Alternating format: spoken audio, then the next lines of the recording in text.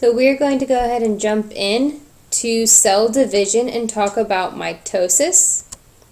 Mitosis is the process of making new cells, and where it all began for you, you actually started smaller than this dot right here, and you got so big. But how did that actually happen? Well, it happened through mitosis. And going from egg to baby, what actually happened is that the original fertilized egg divided, and it kept dividing until you got to the size you are now. But why do cells actually divide? Well, single-celled organisms or one-celled organisms like an amoeba actually divide for reproduction. However, this may not be sexual reproduction. It is asexual reproduction, or the making of clones. So we have an amoeba here, which is a single-celled organism, and it started as one cell and is now dividing and making two new identical cells. For multi-celled organisms, or things like us, you, me, and other animals, we use it for growth and development. From fertilized egg to adult, you have fertilized egg, and you have this series of divisions which eventually leads to an adult. And for repair and replacement.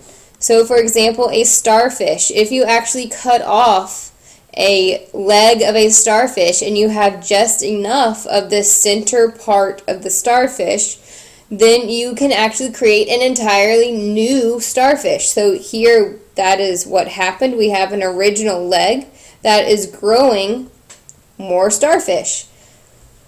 This also happens in lizards. If you've ever caught a green anole or any type of lizard, their tail can come off. This helps with predation, so that if they get caught by the tail, they can run away and the predator gets left with this tail. So this says that they replace cells that die from normal wear and tear or from injury. So the starfish and this lizard are probably both from previous injuries. Now, normal wear and tear is something that your blood cells or your skin cells do all the time. These are things that are constantly being replaced in your body. Right, you do have to know the difference between prokaryotes and eukaryotes. Prokaryotes are things like bacteria. They do not have any membrane-bound organelles like the nucleus, while eukaryotes do. Remember, you are a eukaryote. So prokaryotes do not have a nucleus, so no membrane-bound organelles. So they undergo a very simple division process called binary fission. So they start out with a single cell with DNA in the middle of them. They duplicate this DNA, the DNA goes to opposite sides, and then that cell splits. Eukaryotes have other things to worry about, so they have to go through this more complex process called mitosis. And in our cell's life, they do go through a cell cycle. And at this moment, millions of your cells in your body are dividing. However, the majority of them, it says 200 trillion, are not dividing. They are actually going about whatever they're supposed to do. They're busy being your liver cell, your stomach cell, or your muscle cell. But how does cell division actually fit into that life of a cell? Well, actually, if you look at a cell cycle, that it is broken down into two main parts, interphase and mitosis. Now, don't get so excited about that simplicity, because each of these can be broken down further. However, most of the cell's life is spent in this interphase. The interphase can be divided into three phases, G1, S, and G2. And if we were to actually look at a picture of the cell cycle, only this little bit deals with the actual cell division or mitosis. However, once a cell has finished dividing, it is about half the size of the original cell. So, you need to grow. In G1 or gap 1, this is the phase for growth. The cell grows, and then it can actually carry out its function. So it can be the stomach cell or your liver cell or whatever type of cell that it is. There are certain checkpoints that we will get into later along this cell cycle, and if the cell passes that stopping point or that checkpoint, then it can go into S phase. And S phase is where DNA synthesis occurs. That is where that DNA is duplicated or doubled. The next phase is G2. This is where everything else is doubled. So now we have a large cell and we have double amount of DNA. Well, now you actually have to double the number of organelles that you need, or these other molecules, before you can actually divide into 2 new cells. So what actually has to be copied? Well, we have an animal and a plant cell here, and you have nucleus in each. So the first thing you need to do is duplicate that DNA. Remember that happens during S phase of interphase. You then have to duplicate the organelle. So you have mitochondria and chloroplast and vacuoles and Golgi apparatus and ER and ribosomes and all of these other things that need to be duplicated so that each new cell has what it needs to function. Once you get the inside taken care of, you have to think about what's on the outside of these cells. Well, there's this cell membrane for the animal cell, but there's also a cell wall for a plant cell. And then before we said that you had to copy organelles and other molecules. Well, what exactly are these other molecules? Well, we've been talking about cell respiration and photosynthesis and protein synthesis and all of these other things. Well, all of those things require enzymes. So, in order to have a functioning cell or 2 new cells, these cells also need those enzymes that allow them to make proteins or allow them to carry out those cellular functions that we've been talking about. Alright, in order to duplicate DNA, well, you have the cell, which is the blue part here, and the nucleus in the green, and then you have DNA. Normally DNA is like a squiggly massive DNA here, but once they condense, they form chromosomes. And if you're actually to spread these 4 out, you end up with 4 single-stranded chromosomes. Once you duplicate the chromosomes, that is where you actually start to see that X pattern that most of us are used to seeing.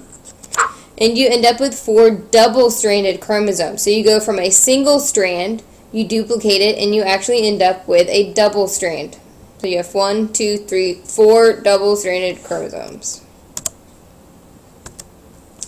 Alright, so back to the cell cycle and those phases. You started with interphase, where that cell copies DNA in S phase of interphase. So there we go. We've copied our DNA.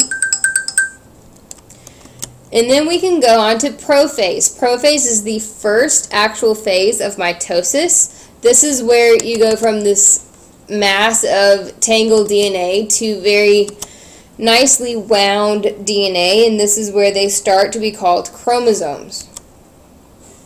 And we will talk about how DNA is wound up into chromosomes later, and it is actually pretty interesting. This is also where we can start seeing it under a microscope. So here we have double-stranded DNA. This is actually human chromosomes, so we have half of a chromosome here and half on the other side. And notice this is for each chromosome. So here's a chromosome, here's a chromosome. Okay, so after prophase, you go to metaphase. So this is where things line up in the middle. So M is for middle. And as you can see, our chromosomes in our cell are lined up here in the middle, and we have our centrioles. These are what actually create spindle fibers. Now here it says attached to protein cables. These cables are called spindle fibers. These spindle fibers are created by the centrioles and attached to the center of the chromosomes.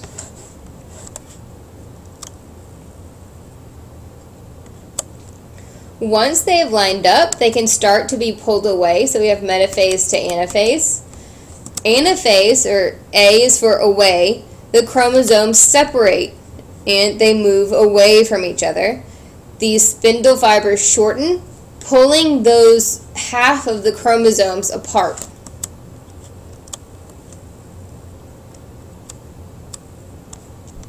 And the final stage, or one of the final stages of mitosis, is telophase. This is where the cell actually starts to divide. And you can see that the nuclei have formed again. So we have almost two new cells, but they are still slightly attached. And ironically, this is called the cleavage furrow. So this is where the cell has started to pinch in, but is not completely divided. The actual final stage of mitosis is cytokinesis. This is where the cells are completely separated and the DNA is unwound. So these are now two new skin cells or whatever type of cells, and they are going to be doing whatever they are required to do. It is important for you to know that in mitosis you get two exact copies of the original. It has the exact same DNA. Basically, they're clones. So if we start with an original cell, you end up with two daughter cells. So in an animal or a fish cell here, we have interphase, where you cannot see the DNA, prophase, where the chromosomes are starting to be visible with the centromeres, or the centrioles on those two opposite ends, creating those spindle fibers. Here you have metaphase, where it's lined up in the middle, anaphase, where they've started to separate and are being pulled to opposite ends of the cell. Telophase, you can see that the cell is starting to pinch in here and here, and the chromosomes are almost to the center of these two new cells. And then telophase, this is where the two new cells have basically formed, and you can see that the DNA is starting to unwind.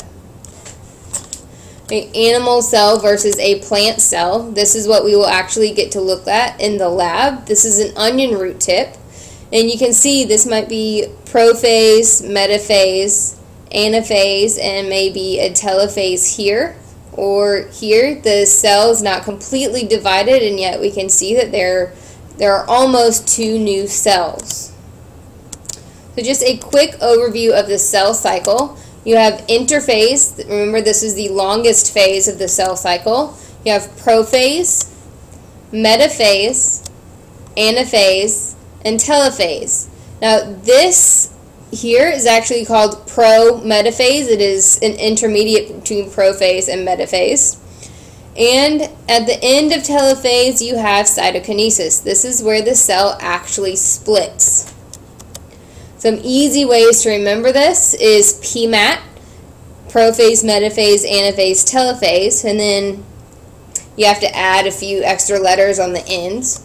Or you can say, please make another two cells. So prophase, metaphase, anaphase, telophase, and cytokinesis. These are the 5 steps of mitosis, and you have to remember that after this it goes back into interphase. So G1, S, and G2. So if you have any questions, please ask me in class, or you can email me.